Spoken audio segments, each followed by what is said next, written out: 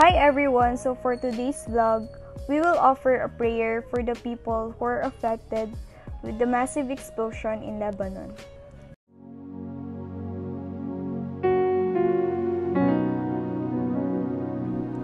As we offer ourselves to pray, let us remain silent and feel the presence of the Lord. In the name of the Father, of the Son, and of the Holy Spirit, Amen. Holy One, you are our comfort and strength in times of sudden disaster, crisis, and chaos. Cover us with your precious blood, O Lord. Lift up those who have fallen, sustain those who work to rescue or rebuild, and fill us with the hope with your new creation. In the name of the Father, and of the Son, and of the Holy Spirit,